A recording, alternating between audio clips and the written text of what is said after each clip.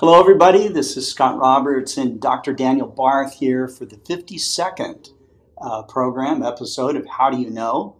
Um, it's been a nice journey, Daniel. We've learned a It lot has. through all of your learned about the process of science, how to do science at home using simple materials, but also, getting the critical thinking going about, what it means to be, to actually practice science, so now you're focusing on the subject of discovery, and I think you landed on a really good one, the discovery of Neptune. It's, Neptune was the furthest known planet.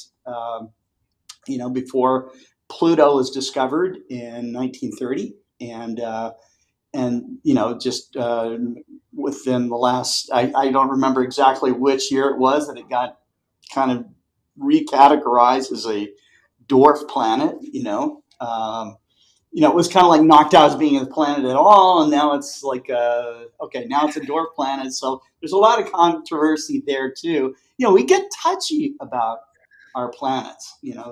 we do.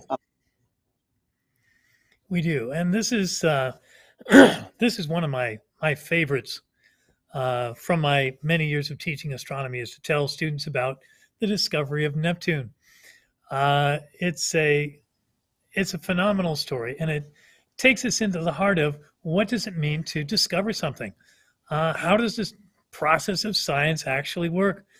And we tend to teach that science is a kind of this mechanical, lockstep, robotic journey forward to an unlimited future. No, science is very much a human endeavor, and we like that very much to emphasize that it is a human endeavor. And because it's a human endeavor, there are gray areas and disputes, and people disagree. Couple things in the news just today. A scientist from Canada claims he has discovered a new ozone hole over the tropics. And we've all heard about the ozone hole over the poles, and there's good reason for that because of the way the atmosphere swirls there. But everybody said, an ozone hole over the tropics? And people in his own field are saying, nope, you're wrong. Just not maybe more data. They're saying, no, you're wrong. There's no ozone hole over the tropics. And this guy came back today and he's doubling down. He says, well, all my critics are wrong. All criticisms are incorrect. They're flawed. My study is perfect and the hole is there and I will be vindicated. Okay. And you might say, but who's right? Well, I can tell you who I think's right. I don't think this fellow is, but these are things, and we've come across this before. Things where I say, folks, there's things I think are true. I may even be so strong as to say I believe are true. And then there's a much smaller subset of things which I can prove are true. I think this fellow's wrong. I don't think there's an ozone hole over the tropics. Everything I know about the way atmospheres circulate says no, but does that mean that? No, it doesn't mean that my intuition is on point. It doesn't mean that his intuition is wrong because I think negatively about it. We're going to have to wait and see. So we're going to get into Neptune in a minute. Before we do, just a quick plug. The Start Mentor book is out. Lots and lots and lots of waiting. This is a lovely step-by-step book with something like 175 or 80 illustrations, many of which are in color to help you with your new telescope or binocular. Many of us get started in astronomy and, I've seen the moon. There's Saturn. Now what's next? There's a whole sky to explore. The book is divided up into what's visible by season and lessons that you can start from the simple and go to the more complex. It doesn't assume you know anything really about astronomy, but it's based on more than 40 years in the classroom teaching people introductory astronomy and observational astronomy with small telescopes. There's nothing grand here. This is available on Amazon now. Some of us were worried last week because delivery times were really long, but now Amazon is saying shipping in 5 to 7 days. I've seen it cropping up in bookstores in Britain and other countries.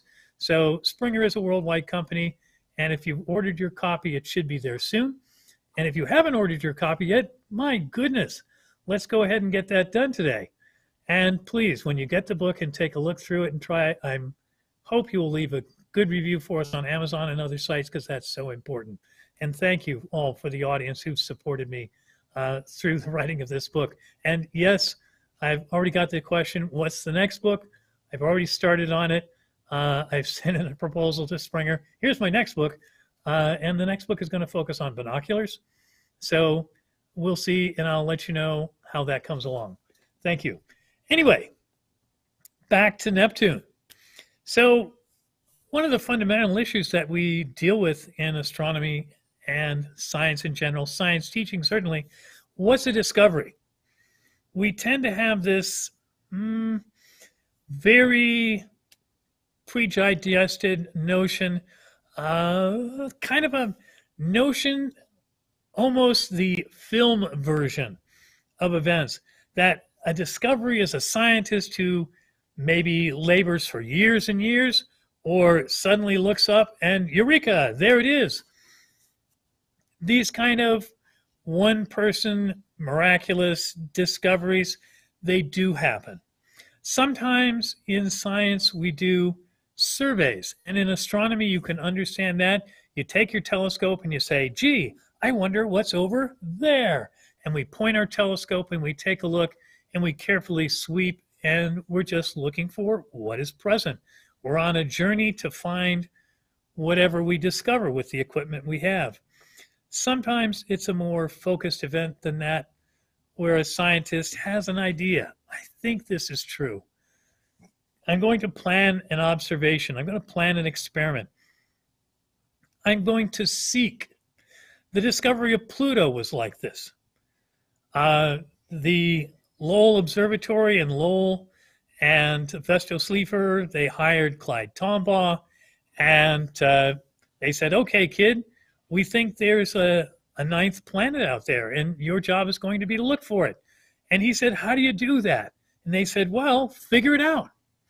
And Tombaugh invented many methods for photographing and looking for things like this. And how do you tell the difference between a comet, an asteroid, and a planet, especially if it's very far out in the solar system? It would move very slowly. And there was math, and there was planning, and there was hypotheses, but ultimately there was just a lot of searching. And Pluto was eventually discovered by one person, one observatory. This Clyde Tombaugh was on a mission, and he was successful. It's not always that clean. It's not always that simple. There are times when a scientist has an idea and searches for the longest time, and it's just not there. Maybe the equipment isn't good enough. The idea, we've talked about this on the show before, is the Earth in the center of the solar system, or is the sun? Geocentric versus heliocentric. These two theories coexisted for 2 millennia. 2,000 years. People were talking about and arguing about, is the sun in the center, is the Earth in the center? And there were people on both sides of the debate. And for 2,000 years, the prevailing opinion was the Earth is in the center of our solar system, the whole cosmos, really. And other people, Galileo, Copernicus, Aristarchus of Samos, from ancient times through the modern times, they were saying, well, we think it's really the Earth is a planet, the sun's in the center. The problem was no one could prove either hypothesis. And once Galileo invented the astronomical telescope and turned his telescope on the sky, he was able to gather data, phases of Venus, and he said, this data all fits this hypothesis, the sun-centered solar system, and it doesn't fit the Earth-centered hypothesis. It contradicts the predictions that the Earth-centered hypothesis makes. And that was a beautiful, clean bit of science.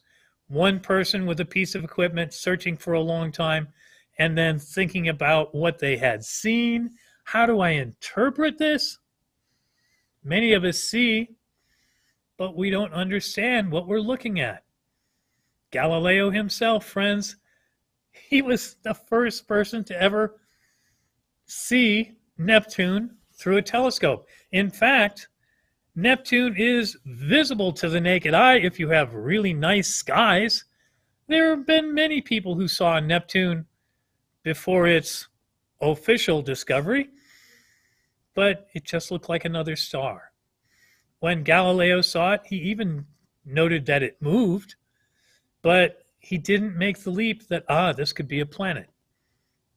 So when we think about this, sometimes something we discover is lost and then discovered again.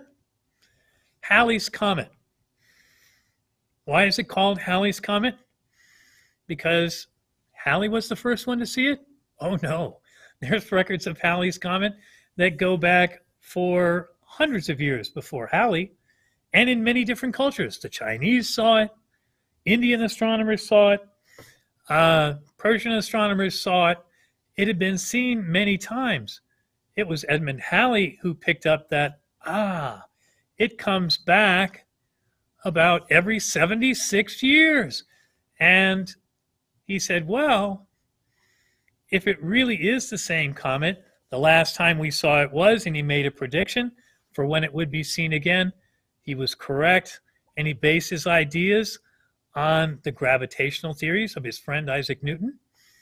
And he discovered all these observations are the same thing. It's one object, and today we call it Halley's Comet. But that comet was seen and then lost. We hear stories of minor planets. Oh, it was spotted. Well, did you find it again? No. Were you able to calculate its orbit? No. But it was here. Are you sure? Yes. Where is it now? Dunno. Notorious case of this is minor moons around Jupiter and Saturn. We knew of a handful of moons around Jupiter. And then we had the Voyager spacecraft launched in 1977. They flew by Jupiter and they said, wow, we're finding moons. The current moon count for Jupiter, it's approaching 90. And the great majority of these are very tiny objects. Some of them are less than a kilometer wide, literally tiny asteroids that have almost certainly been captured by Jupiter's gravitation. And how do you know it's the same? Well, if I see it and I say this should be its orbit, you should be able to calculate when it'll be around next time or where you can see it next. Sometimes these things like distant comets, asteroids, and moons, minor moons of planets, they're discovered and then they're lost. Iapetus, the moon of Saturn, Cassini found it and he said, this is bizarre. I can find it on one side of Saturn, the western side, but not the eastern side. I can't see it. And he's like, what's going on? He hypothesized, the moon is half black and half white. Why would it do that? Okay. Because Saturn controls its orientation in space, and as it flies through space, the forward-facing hemisphere collects a lot more impacts and debris and darkens. The trailing face does not. And he said, I'm obviously seeing it when I can see the bright hemisphere, and I'm failing to see it when I can see the dark hemisphere. It was 25 years before Cassini had a big enough telescope where he captured Iapetus on the dark side of its orbit. So we look at those sort of things and we say, well, if more than one person discovers it, who gets credit? Right. This is a very muddy issue, and sometimes this is sorted out in a person's lifetime. Sometimes it's not. A lot of times politics and national pride get mixed in. And personal pride, too. Personal pride. Oh, absolutely. Yes. A lot of our very brilliant people are very possessive about their own work. I'm Right. like that, certainly. And yes, Scott, I discovered a new meteor shower with my students in the year 2000. We discovered the Ursa Majoris meteor Amazing. shower. We were out Yeah. looking at, yeah, out looking at the landed meteors mid-November, and we were charting them on paper because if you draw in the path of the meteors, you get this very lovely starburst pattern, and they all seem to come out of one point in the sky called the radiant. And we were out that night looking to discover the radiant of the Leonid meteor shower. And that was something we knew where it was supposed to be. We were seeing how close we could get, a teacher and a bunch of high school kids out in the field, out in Southern California. And we came up with, when we processed the data from 30 kids observing, we said, wow, there's two radiants here. And we found out it was a meteor shower from the comet Linear, which completely disintegrated. And so the meteor shower happened that one year, and I haven't been able to find it since. Didn't come back. So Okay. sometimes, was it a discovery? Yes. Sure. Yes. Yeah. And I found out that other people had predicted it but hadn't seen it. And we had data where we actually saw it. So there's a lot of luck. So, There's let me pride. ask you a question. It's kind of that's sort of an accidental discovery, right? I mean, Oh, yes. We were not right? looking And for so it. if there are accidental discoveries, There are. then what makes the difference between, because we attribute discovery sometimes to these accidents that you're talking about, okay? But in other situations, you got to be actually looking for something that's Yes. predicted, right? You have to be looking, and you have to be recording good data in an accurate fashion. Right. Those three But you things could are also essential. just find it by accident and get the discovery. Right. Who decides this? Who decides? History decides, which sounds like a really eye-rolling thing, but who actually gets credit for the discovery historically? And the planet we're talking about tonight, Neptune, is a clear case in point. People still argue. And if you go to astronomy reference sources, printed, published, and developed in different countries, you get different answers. You get different answers. So it's really, it's kind of fascinating. And of course, nothing in astronomy occurs in isolation. And we love the history of astronomy and science on this program. And so we're going to back it up to the discovery of Uranus. If you're a sixth grade boy, maybe you say Uranus. I don't say that. I've been a science teacher for too long, so I use the Greek pronunciation all the time. And yes, I've heard all the jokes. So those of you in the chat posting the jokes right now, I've heard them all. William Herschel, discovered Uranus in March of 1781. He was not looking for a new planet. He was surveying the sky. He was taking his telescope and slowly, methodically sweeping across areas of skies one night to the next, recording them, trying to refine our maps of the sky. He was particularly interested in double stars. And so he's surveying, trying to see, and he has a really nice telescope. He has a 24-inch reflector that was sponsored by King George III. And it's funny because both King George and William Herschel were German, but the Germans were on the throne of England. Long convoluted story, not for this channel. But King George gave a sum of money to Herschel to build a telescope and mount his observatory. And also part of his duties were to train the royal offspring and bring his telescope up to Buckingham Palace and show the people in the king's court the wonders of the sky. He's out searching one night and he sees something that's clearly not a star. Okay, how do you know if it's a star or it's not a star? Stars, because they are very distant, they are effectively pinpoints. We say if you're out observing, stars twinkle, planets do not. Why? Because stars are a pinpoint source When the atmosphere shimmers, the point of origin of the light from the star tends to shimmer, and we say the stars twinkle. If there's a lot of twinkling in the sky, that also indicates the sky is turbulent. You're not going to have very good observing that night, certainly not for high power work. But planets don't twinkle because they're an extended object. They're not a point, they're a disk. And Herschel sees this disk-like object, and his first thought is, ooh, comet. In the 1700s and 1800s, the discovery of comets was the hot topic of the day. And Herschel thought, oh, it's a comet. And he kept back and coming to observe it night after night. He understood a couple of things. If it's a comet, it's going to be moving. The stars, the background stars, form a fixed background. They are so far distant that we as casual observers do not see any change in the pattern of the sky or the positions of the stars from night to night. It takes decades, even centuries, for us to notice anything like that. So this new object is moving.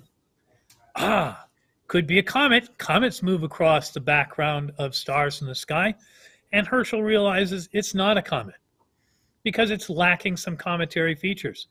Comets change in brightness. As they approach the sun, they get brighter, and as they recede from the sun, they get dimmer. We understand this today. The sun is vaporizing gases, and they're being ejected from the comet, and we can see them. And the comet's distance to us is changing pretty radically as a comet dives into the inner solar system. So we see substantive changes, and this object isn't doing this. It's not changing brightness. The third thing, of course, there's no tail. Now, any one of these may or may not be definitive. I was out just a couple of nights ago searching for comet K2 pan stars. You may have heard about that in the news, and I was able to find comet K2 in a pair of 70 millimeter binoculars. It's fairly big as binoculars go, but it's nothing as telescopes go. And I was able to spot K2. Wow, that's impressive. There it is. I couldn't see a tail at all. Right. Many comets, the tails are too faint for us to see. So Herschel knew this, and he says, well, there's no tail today, but maybe as it gets closer to the sun, it'll get brighter. I'll see a tail. Nothing. It eventually, he realizes, this thing is moving in the plane of the ecliptic, just like Jupiter, Saturn, Mars, Venus. It's not changing brightness.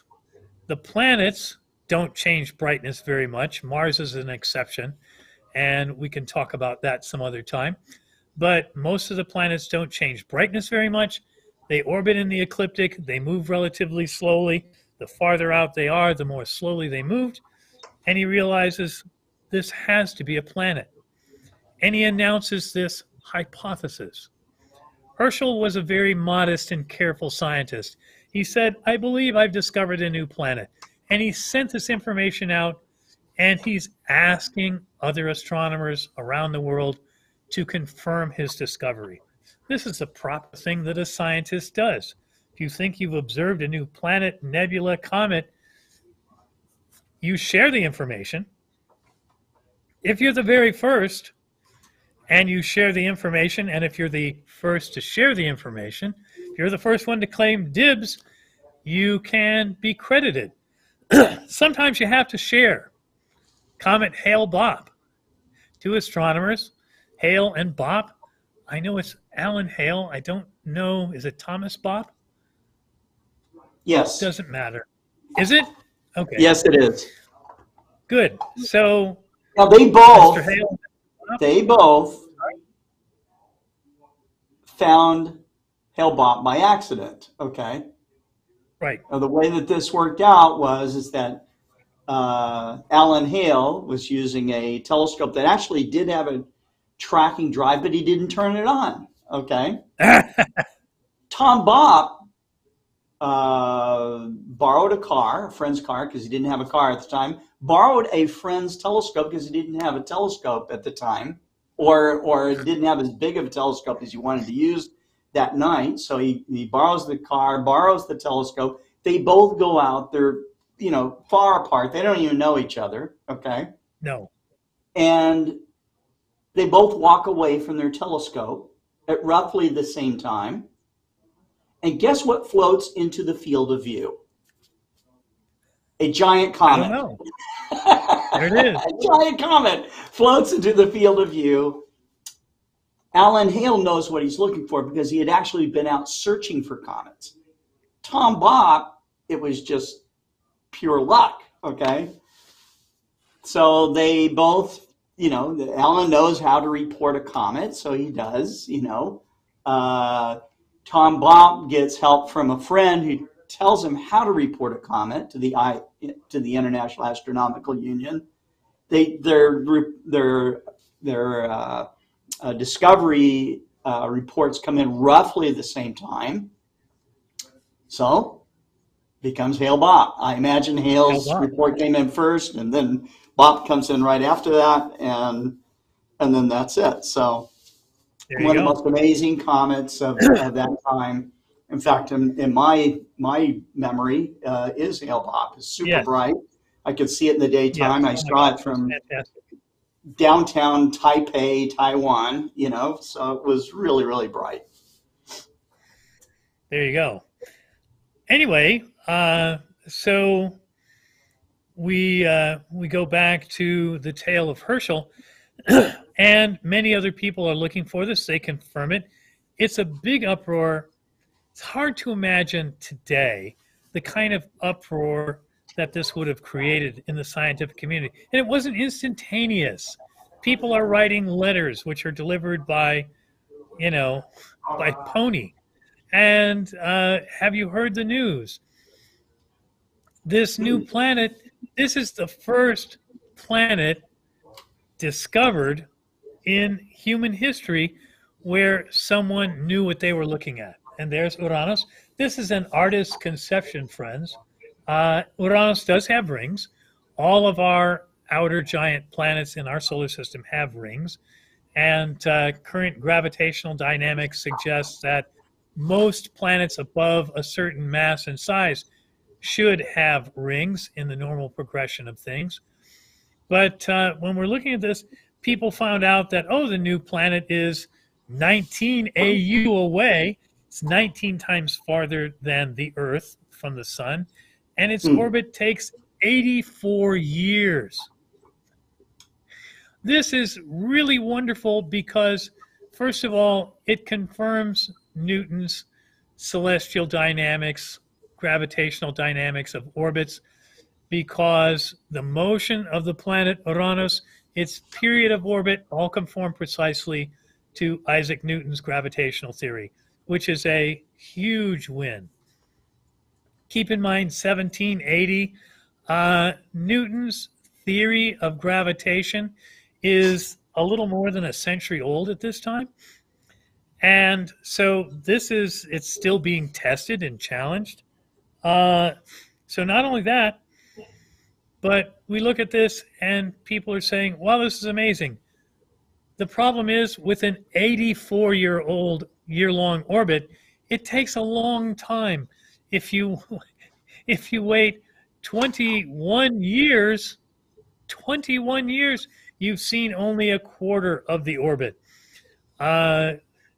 Pluto, which was discovered in 1930, we are coming up on the centenary of its discovery by Clyde Tombaugh, and it will have in that century gone around, about a third of an orbit?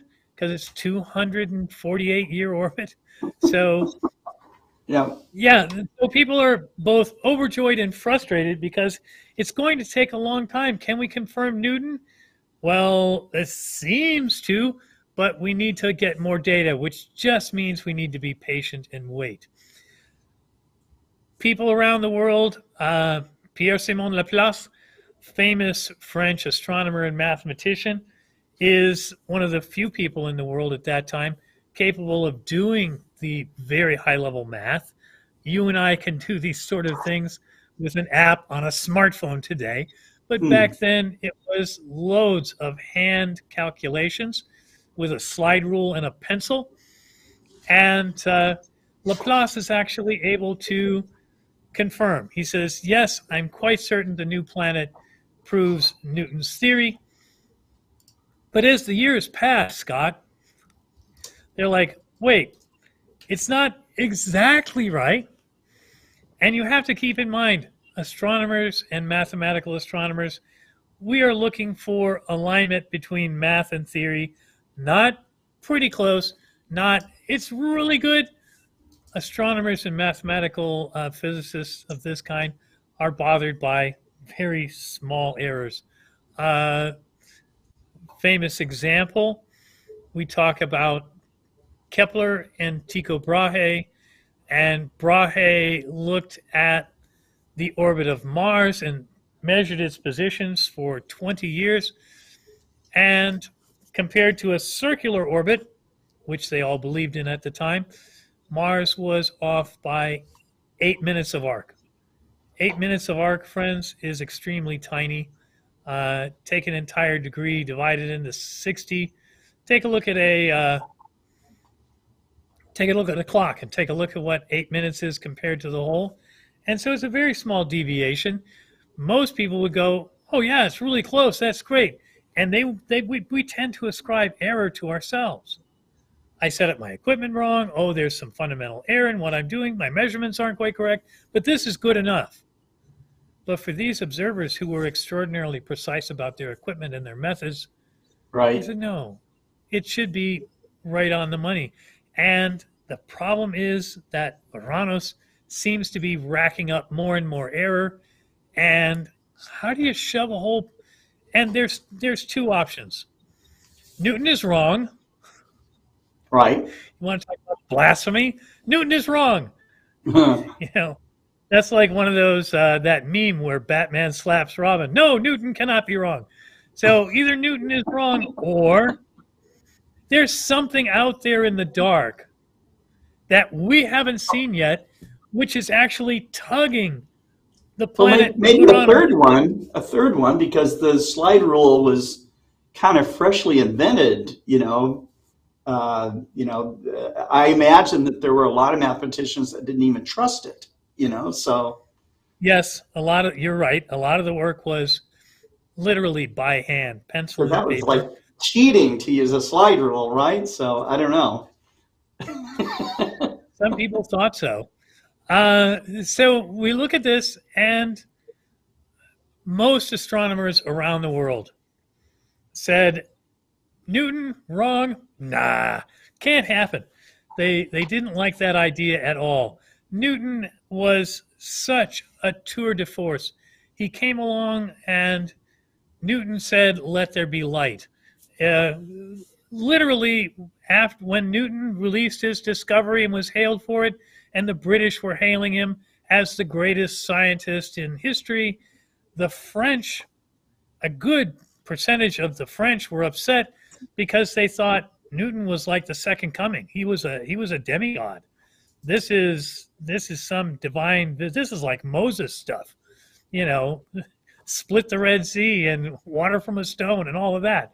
They thought this was just divine intervention, and they were mad that the British weren't giving Newton enough divine credit. Kind of crazy, but most scientists pretty much said, no, Newton is right. There's something else. Well, if there's something out there, how big is it? Where is it? How far away is it? And why haven't we seen it yet?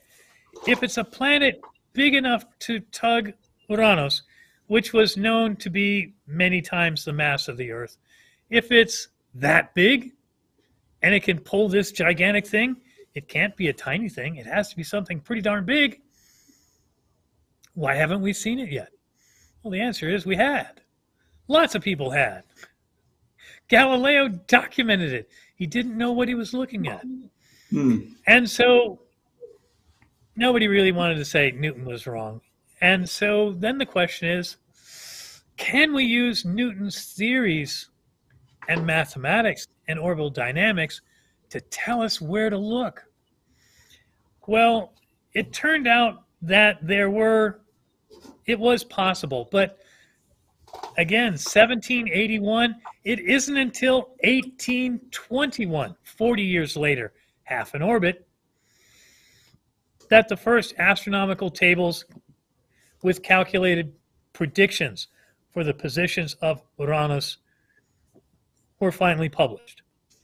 So it took a lot of research, patience, because the data just doesn't come in quickly when you've got an 84-year-long orbit. Patience, accurate observation, scientists from around the world pooling their results, and finally this French fellow, Alexis Bouvard, and I'm probably, again, sorry, our French-speaking audience, if I'm massacring the name, my apologies. But he published this table of here's where Uranus should be, which allowed other scientists to examine where it actually was and document the differences. Well, now we get to our first player in this lovely drama, John Couch Adams. And Adams was born in 1819, so he was a 2-year-old infant when these tables of Uranus came out. And he went to school to study mathematics. Not an astronomer. He's a mathematician.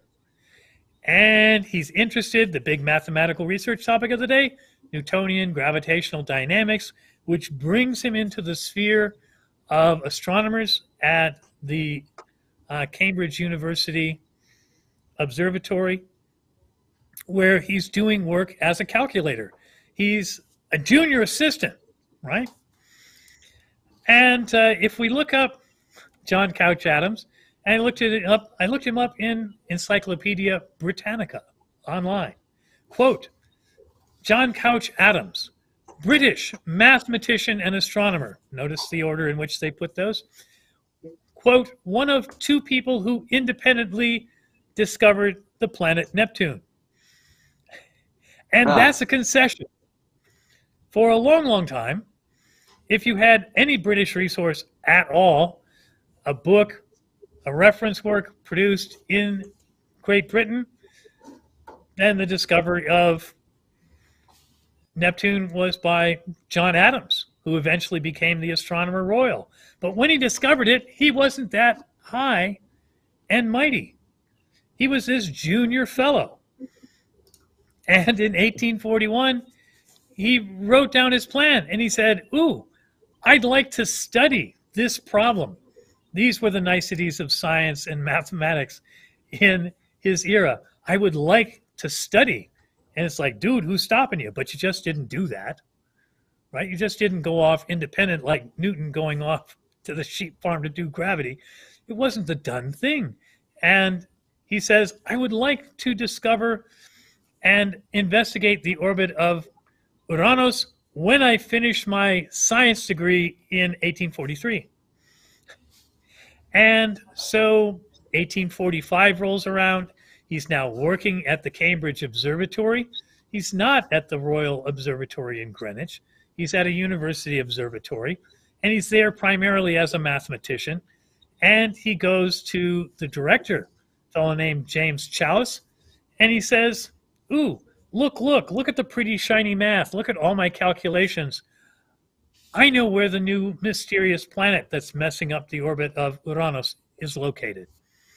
And he hands his boss this sheaf of very dense, complex mathematics, differential and integral calculus, and all sorts of orbital calculations, Gaussian calculations, all sorts of crazy math. His boss, who is an astronomer, looks and says, yeah, sure, kid. And it just kind of gets filed in a box.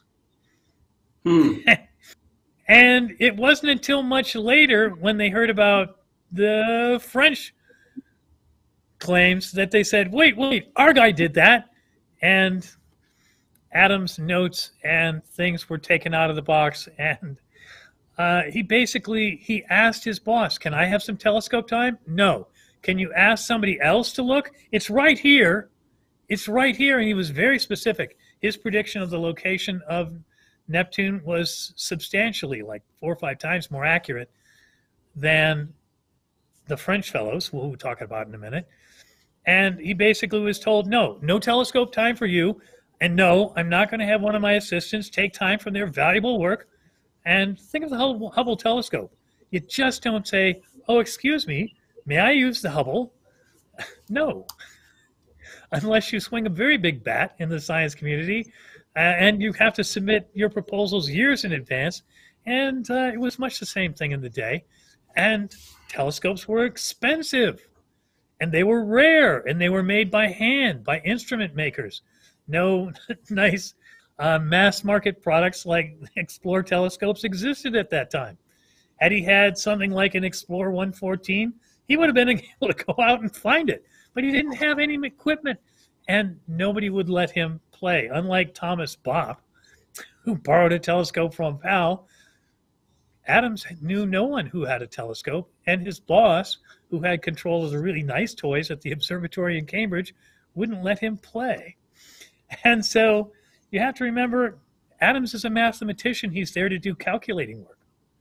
He's doing his research in mathematics. He eventually becomes a professor of mathematics. And they're like, what do you know? What do you know? Well, the calculations were pretty much ignored until later. And Adams himself was really sloppy about keeping up. He showed his boss and he wrote a letter, but he didn't keep up with it. He didn't say, hey, did you read my stuff? Did you read the math? Can I meet with you? Can I go over these with you? Can I show you I know what I'm doing? He just kind of, well, the boss said no, and he let it go. And again, modern people tend to fault him for this. But at the time, in British society, Science Society for Britain, this was a very stratified, hierarchical group. And if the guy at the top said no, well, if you argued, you could lose your job. You could lose your place. You might be booted out and lose your life's work. So he didn't argue. And the astronomer royal at the time, George Airy, those of you who know the idea of Airy disk looking at a reflector telescope, neither Airy nor Challis made any attempt to find a new planet. They had the goods before the French. They just didn't bother. Well, now we're going to change our story a little bit. And we're going to look at, surprise, it's a French mathematician. It's like, what? Mathematicians, they're cropping up all over the place. What's going on? Well, Urbain Jean Le Verrier, there he is, born in 1811. So he, like Adams, would have been a young boy when the first tables over Uranus came out. And he is a mathematician, primarily interested in Newtonian theory and gravitational dynamics.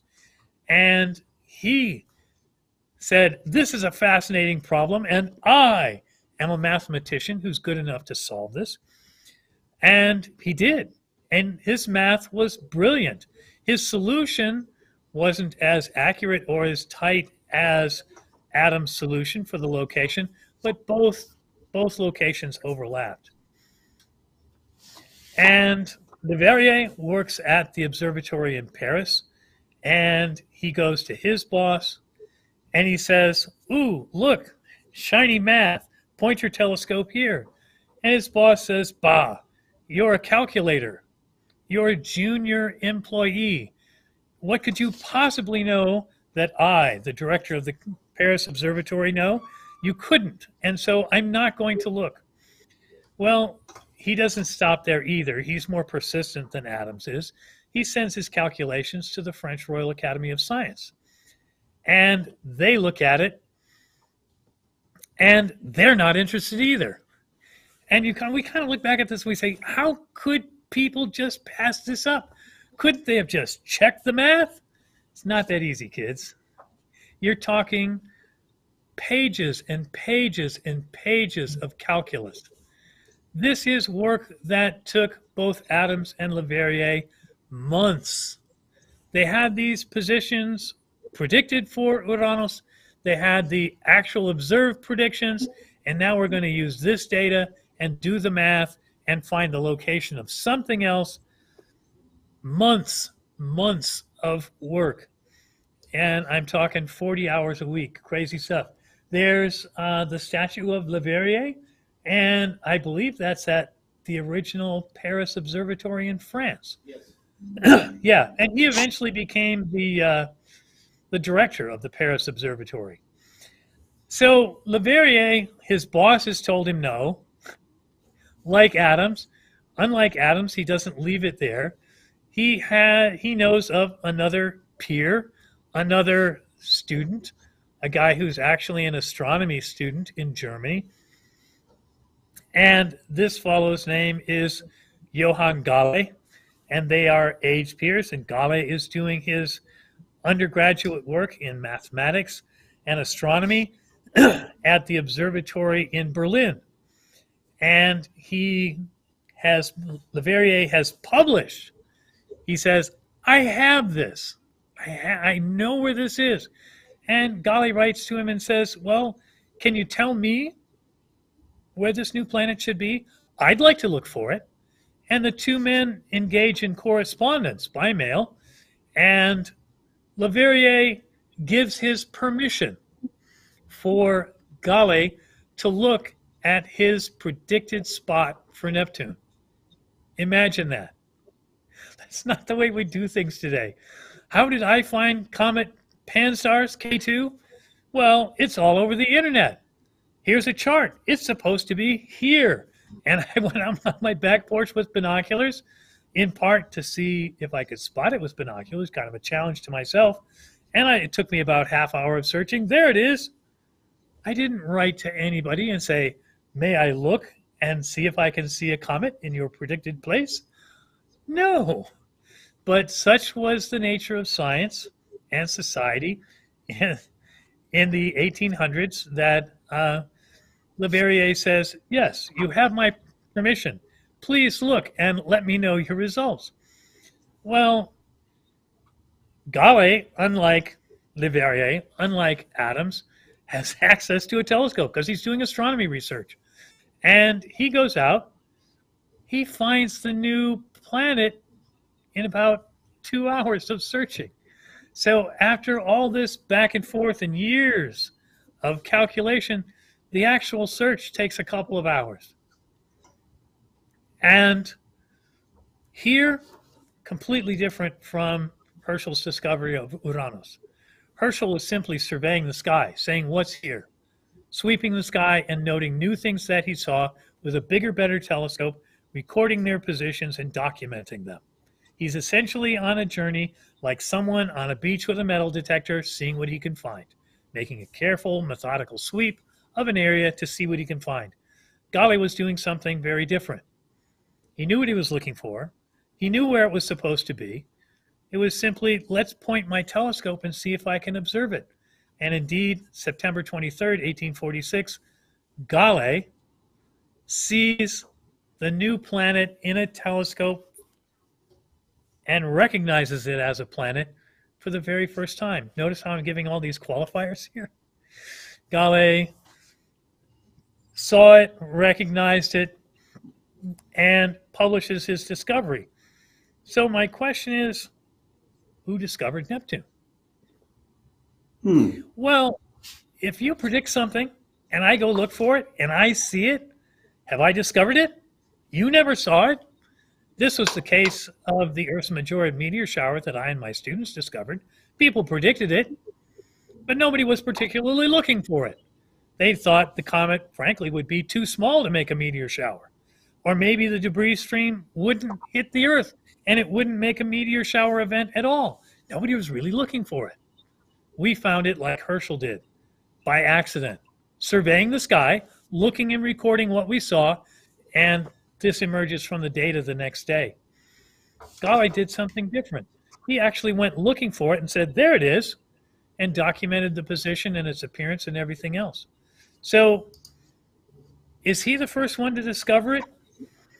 If you go look at a German astronomy source, yes, Johann Galle, who was eventually director of the observatory at Brelsau, professor of astronomy in Germany's university system, discovered Neptune. The French? Oh no, Verrier, because he made the prediction and told Galle where to look. And he submitted his work to the French Academy 2 days before Adams submitted his work to the Astronomer Royal. The British said, oh, well, Adams did his calculations more than a year before Verrier did. They were in a drawer, but he had them. And so, do all of them get credit? You heard Britannica, one of 2 people to discover the planet Neptune. What do you want to bet? The German guy isn't on their list. But, it comes down, it makes a very muddy situation. And you say, gosh, who discovered this? And at that time, it was very important. When Herschel discovered Uranus, for the British scientific community, this was the equivalent of the first man on the moon. This was moonshot stuff. This was amazing. This is pride of nation, pride of scientific institution. There was a lot of nationalism involved. We did it first. That hasn't gone away. And so, whose calculation was more accurate? Who saw it first? Who submitted their work first? And we call it Hale-Bopp because Hale's discovery telegram got there first, minutes before. But it's like twins. Who's older? Well, this kind of situation makes discovery a very messy process. Regardless, once the discovery process is made, everyone benefits. This is part of the nature of science. For years and years, the British and the French, right up to the ambassadorial level, argued and raged, and there were nasty editorials in the newspaper about the French stealing our discovery, the German interloper with his telescope is nothing, the English dog who's trying to claim the glory of France. And I mean, really vitriolic, nasty stuff. They would have been blocked on Twitter, I'm sure, for their nasty stuff. And they, Yeah, but science is kind of a sausage factory, even today. Yes, yes. It gets to be, and of course, who discovered it? Then the question is, who controls the patent, right? Thomas Edison. Many of his workers made discoveries. He owned all the patents. And even today, if you work for a major company like Westinghouse, Bell Labs, I work at the University of Arkansas. Their ideas. Right. As a science professor at the University of Arkansas, if I make a patentable discovery, the university owns that patent. Ostensibly because I am working on their time, on their dime, using their equipment that they bought and paid for, facilities that they provided to me, so they own the discovery. If I discover something in my backyard with my own telescope, I own that. That's mine. But these kind of things are not so clear-cut as they seem. The same thing, Webb telescope. Webb is looking at things.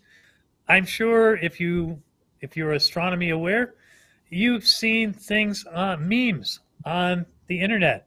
Oh, here's what Hubble saw. Look how much more Webb sees. So if we look at a blurry image from Hubble, relatively speaking, and say, oh, look at that blob over there, and Webb sees it and says, oh, wow, it's a planetary nebula. That's not a blob. So did the Hubble scientists discover it? Did the Webb scientific team discover it? Did the principal investigator who is planning that observation time on Hubble or Webb, did they discover it? The most extreme situation here, Scott, the Higgs boson, right? The Higgs was big news in 2012 50 years of searching, we've discovered it. This is the particle that gives everything mass.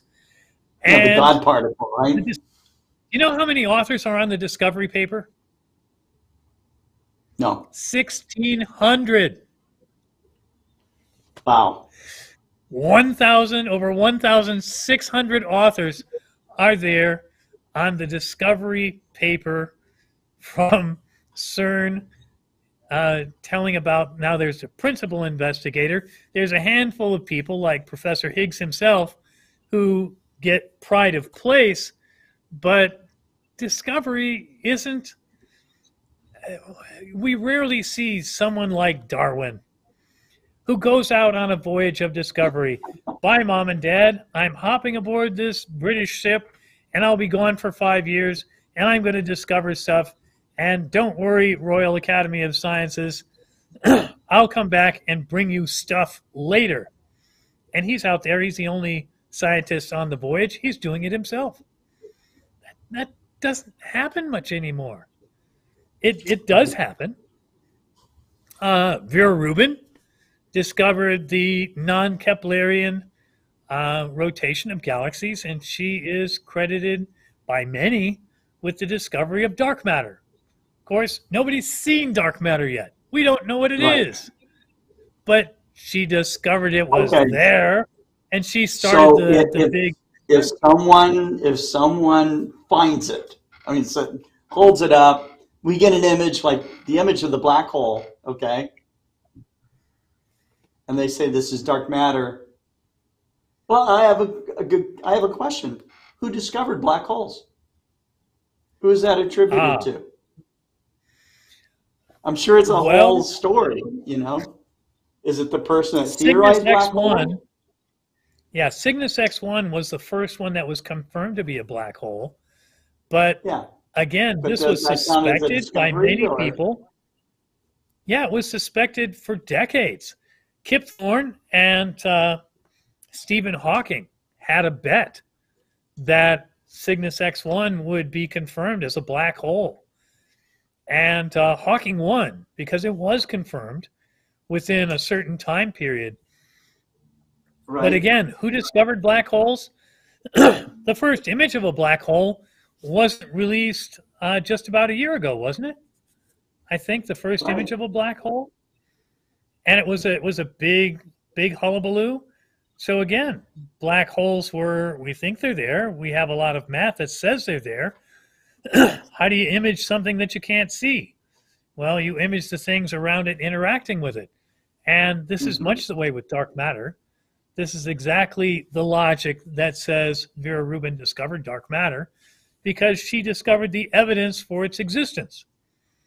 But again, in science, many times, we see things and we say, aha, we interpret data, Scott.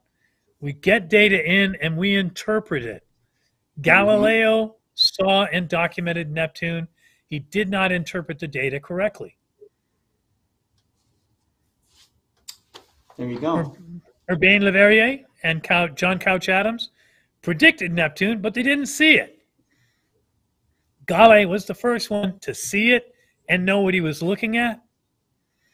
So, you know, we know that there were many people who saw, the people who saw Neptune before Galle did were legion. Through millennia of history, people would have seen this. Did some of the ancient, relatively ancient astronomers like Ulugh Beg in what is now Baghdad, working back in about 1100, making some of the first star charts, did he have it on there? You know, I'm not quite sure. We know Tycho saw it. We know Galileo saw it. But you can see, or what was it Sherlock Holmes said? Watson, you see, but you don't observe. And unless we have the correct framework to understand what we're looking at, and Scott, this is exactly what we talk about with things like the book Star Mentor. And I've said this as a teacher for years. You've heard me bang this drum forever. The more knowledge you bring to the eyepiece, the more value you take away from it. I, as an astronomy instructor, work on teaching people about astronomy so that when they go to the telescope or the binocular, they know what they're seeing and they take value away. You, Scott, have experienced this many, many times. You're at an outreach event, you have a nice telescope set up there, you're looking at the moon, you're looking at a globular cluster, a double star. Someone will come up and put their eye up to the eyepiece and they'll say, okay, Scott, what am I looking at? They want you to help them interpret what they see. If you have no context, if you have no knowledge, oh, it's a bunch of stars, I guess. I guess it's the moon. And after we've studied the moon, and we make models of the lunar surface out of clay, we make models of the moon in phases, we take pictures of the moon, and then we go to the eyepiece. What are you seeing? Oh, is that dark spot of Maria? Are those craters? Oh, wait, is that a central mount in the middle of a large crater? And when they bring knowledge in, the discoveries come fast and furious. Sure. And people are fascinated and delighted. But all of these things are part of the discovery process. It's like this chef in a kitchen. And this is the way I cook. I have a huge spice rack. Not all the bottles are labeled. And somebody comes in and says, can you give me the recipe? My wife laughs at them because I go, oh, I think it needs more cumin, more cayenne. Nope, I need some more coriander. Shake, shake, shake. How do you know how much? I smell it. I taste it. I have this decades of cooking experience. Yep. Right, I have decades of cooking experience. I know what I like, and I know how to achieve the effects. But that's very different from someone who's a scientific person in the kitchen, measures ingredients precisely, stir 3 times clockwise, once counterclockwise, pour it into a 9x17 pan that's at least 3 inches deep but not deeper, and the oven must be at 372 degrees for 1 hour and 20 minutes. And you see some of these recipes online, they're ridiculously precise. I don't cook like that. I don't explore like that in the kitchen. But all my experience and knowledge, my background knowledge, informs what I do and see and how I interpret it. And scientists need this background information too, because without it, it's very difficult. Without a conceptual framework, a theoretical framework, it's very hard to understand what we're actually seeing. And this issue, friends, as we watch what happens with Webb over the coming months and years, if you watch carefully and you dive a little deeper than the, CNN news reports of what's happening, you dive a little deeper than that, you'll see a lot of these things. A lot of these same issues are going to be, it's just part of the ongoing bleeding edge messiness of science as it emerges from the data. Right. So there we go. Do we have time for some questions? I don't know if we're running low, if we have any. First off, Dan Higgins wants to correct everyone here that they spelled the Higgs boson wrong. It's Higgins boson. No, it's Higgs. It's named after him, Higgins.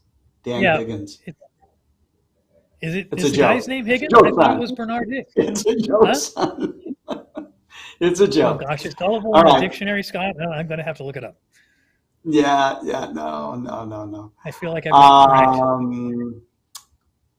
There was a conversation about intuition, scientists having intuition. Oh, I see. They were all there. Working, so Einstein thought that intuition was a sacred gift.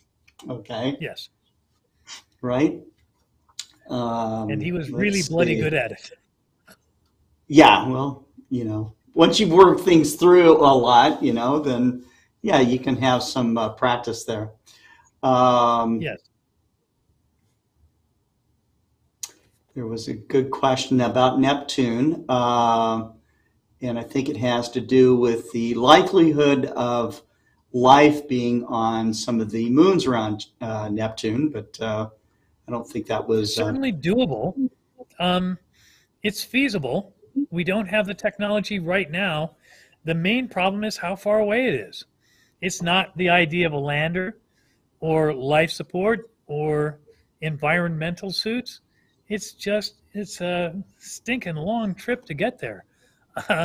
Hmm. Neptune is what, 30 AU away, which means, unlike Mars, which side of the sun we're on makes very little difference.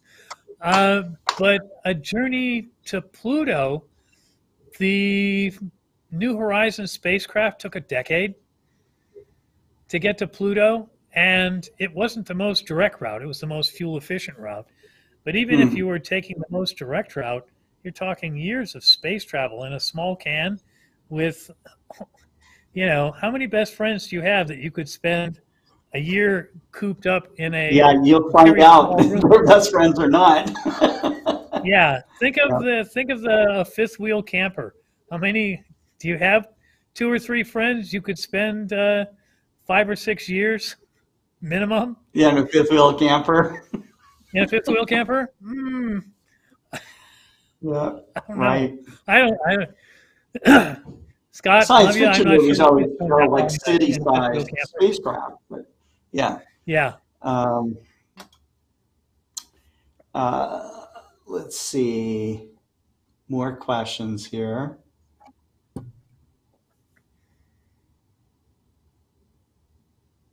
People have lots of different conversations on our shows, but They do. It's quite a lively chat audience. yes. It's been fascinating to watch. A lot of the people there have become friends over the 52 episodes where they greet each other. Oh yeah, Hi! absolutely. Like old friends meeting in a coffee shop downtown. It's great. Hmm. I'm searching back through.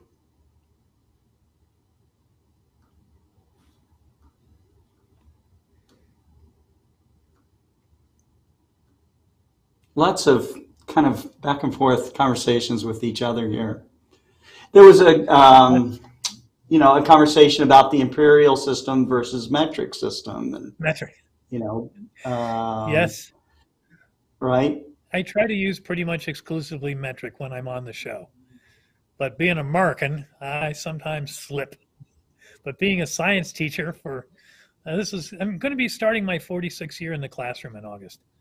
Um, Wow. yeah, I know. I remember when we were kids. I mean, they talked about the USA switching over completely to metric, and that everything was They going to did. go metric. Yet we Oh, still and people sell howled. telescopes by the inches. So, right? And everyone else around the world, rolls their eyes at us. But, uh, and it's not which measurement system you use. Do you use it consistently, accurately, scientifically? And when you convert, do you convert it carefully? So, and Right. in defense of the people saying, well, everybody else uses this, uh, yeah, Copernicus said the sun is in the center, and virtually everyone around the world said you're wrong. So, science isn't about poles. And, friends, I think I can say this, I don't often do absolutes.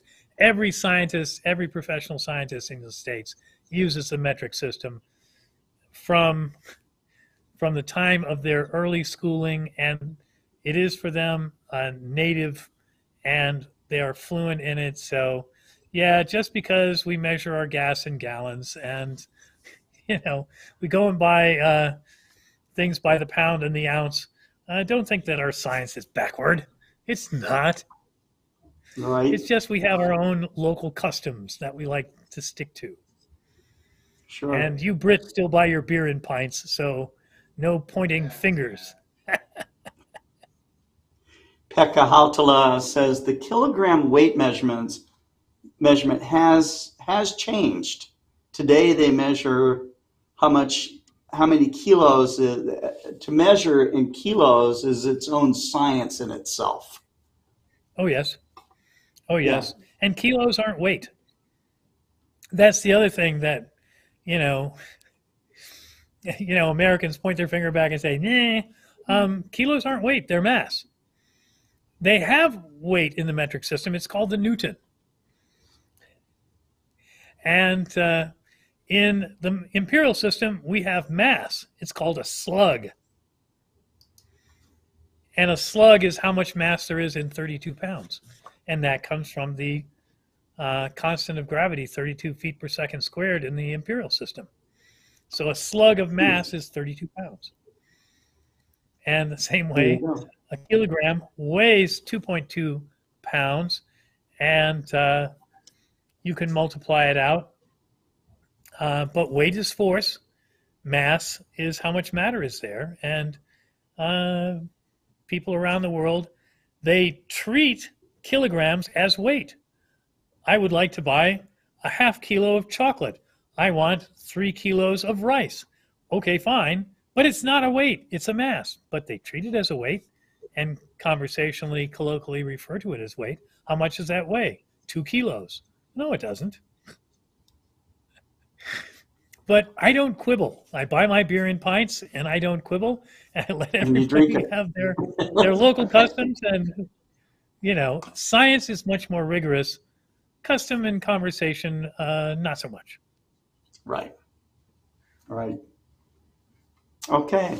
Well, let me see. Here we are. I don't think I have, unless somebody has a last minute question here, I think that we're coming close to a wrap. I particularly enjoyed reading your study guide about the discovery of Neptune. And, you know, it just, it made me take a little bit deeper dive into what does discovery mean, you know, so.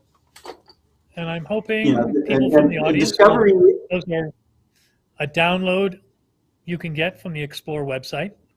And I hope people will do that and use it kind of as a springboard to launch your own thoughts and investigations, and maybe put something new and fun on your reading list. Yep. Here, I'll post the link once again. Thank you. Yep. And there we go. There we go. And, please, friends, leave us a review for the book Star Mentor, and share How Do You Know with your friends. If you see it on YouTube or Facebook, leave a review, post a comment. We love that. And I do, folks. I go back home, and within 24 hours, I watch each of these How Do You Know shows in their entirety, and I look through all the chat. So I respond to it, and I love it, and I appreciate our thoughtful and engaged audience. It's really great. Thanks very much, Daniel. And to our audience, keep looking up. And I will remind you that tomorrow is the 100th Global Star Party event, and it's going to be held in 2 parts. Part 1 is going to start about 3 o'clock in the afternoon Central Time. And in that first segment, which is going to last, I don't know, 3 hours or so, you will, all your favorites are going to be at the Global Star Party, but a special guest will be Dr. Seth Shostak, who is the principal astronomer for SETI. That's the Search for Extraterrestrial Intelligence. And those are the real scientists actually trying to find out, is there life out there? So he's a great speaker, quite humorous, and I think you'll love what he's going to bring up at the 100th Global Star Party. That Global Star Party will probably run well into after 10 p.m. Because we have so many speakers coming on. So thanks for watching all of our programs, and we will see you tomorrow. Take care.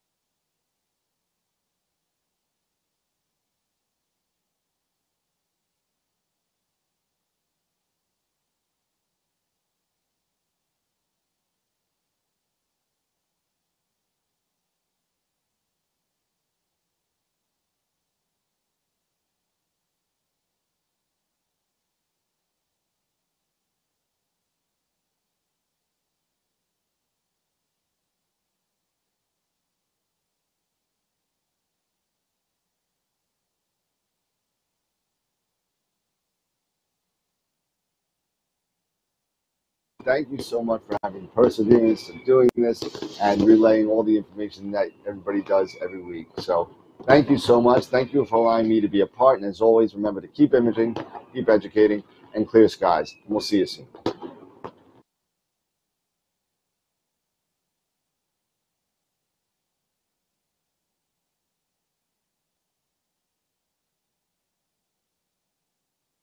Hello, everyone. It's Bob Fugate from Albuquerque, New Mexico. Congratulations to the Global Star Party on achieving 100 exciting episodes. Please keep up the great work. Thank you.